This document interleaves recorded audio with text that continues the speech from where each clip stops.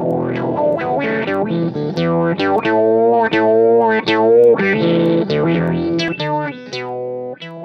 it's Gary Fox here, and we are going to replace ourselves with a current controller. We're going to go back to the same picture I had originally, and this dude right here, the driver, in the case of speed control, we're going to replace with the driver in this episode. Now, our first attempt at that is that what we're doing when we're looking at the speed coming from the feedback, went to reference, we're looking at the error.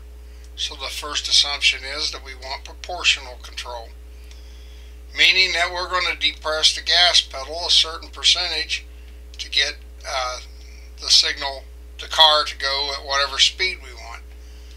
So we're going to take that error, multiply it by some number, and then determine what how much we depress the gas pedal.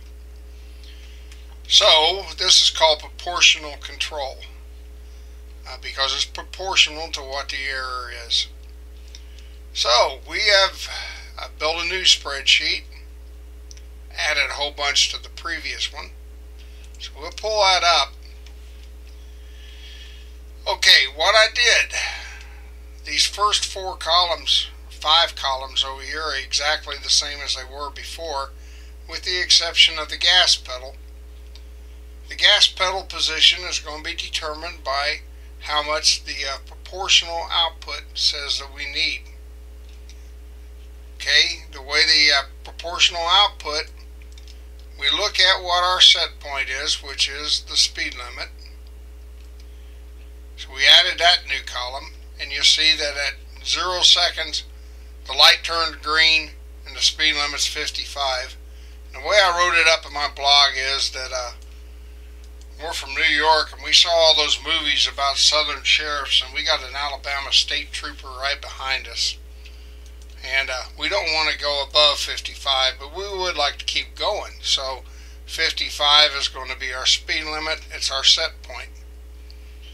Okay, the actual speed, the way this is calculated, so that whole column basically, I just set a set point. So it's just a number that's put in there. 55 is what I chose because we are going to follow the speed limit, right? Okay, we have an error, and the way the error gets calculated is the difference between the speed at the previous sampling time and what the speed is right now, what the set point is. So that our error in the very first moment is 55. And then our proportional out is basically I multiply that error times what I call the proportional gain. Again, I have that in yellow, so we can change it. And that gives us our proportional out.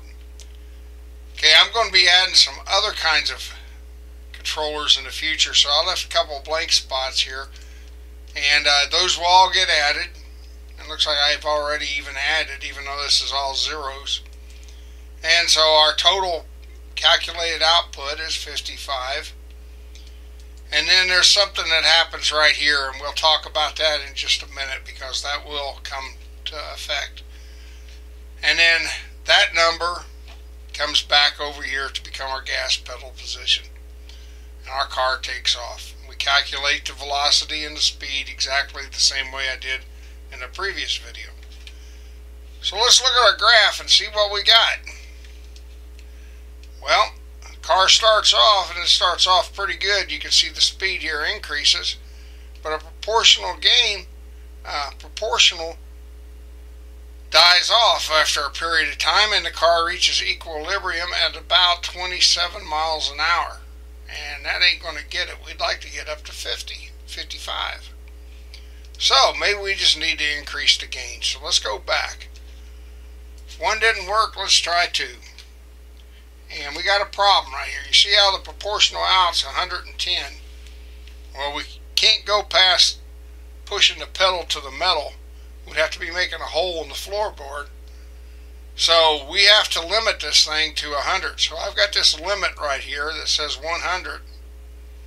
And so we'll adjust that limit so it's 100. Now we could do some fancy things like throw in a bigger engine or something like that, but for right now we're going to limit at 100. So now if we go to our graph, now that we've went up to 2, you see that we reached a speed that's a little closer to 55, but it's still only like, I think, 36.6 if I remember right. So it's not doing, we're still not getting the job done, because here's our set point, the yellow line up here. But the car did increase and it did go. And you see right here, the proportional output went up to 110, but this limit right here limited it at 100. And that's what our gas pedal position is. Well, heck, we still ain't got there. Well, if 2 don't work, let's try 10. So we try 10. Look at our graph. You see our limit went way, our calculation went way off scale, and it held it at a limit. And it looks like we got fairly close. We didn't quite get there. It's hard to tell on this graph. And I don't have one that shows it on this particular spreadsheet. Here's one that shows it, because I threw the calculation off, and you can see that it didn't quite make it, but it got closer. And I should thin those down, but that's okay. As you will find, we've already blown past these plots anyhow eventually. So still didn't get it. As we go up here, you can see that we're accelerating up to 55, up to about 50 mile an hour in about 7.4 seconds. So we're going to be burning some rubber in this car. So if that Alabama State Trooper is right behind us, he's probably going to have us for reckless driving anyhow. But what the heck, we're going to still go. We're playing pretend here. There is no trooper behind us. 10 didn't get it, let's go to 100. Man, I mean, let's just go whole hog. Once I get up to 100, you can see that it got very, very close. It's still a little bit below it.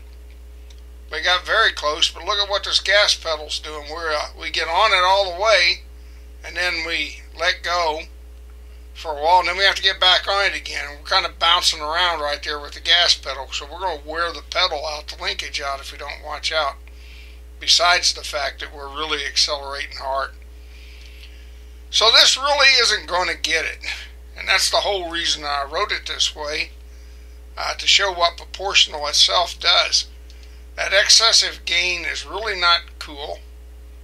We really don't want our car to be jerking like that back and forth. So we need to come up with something else.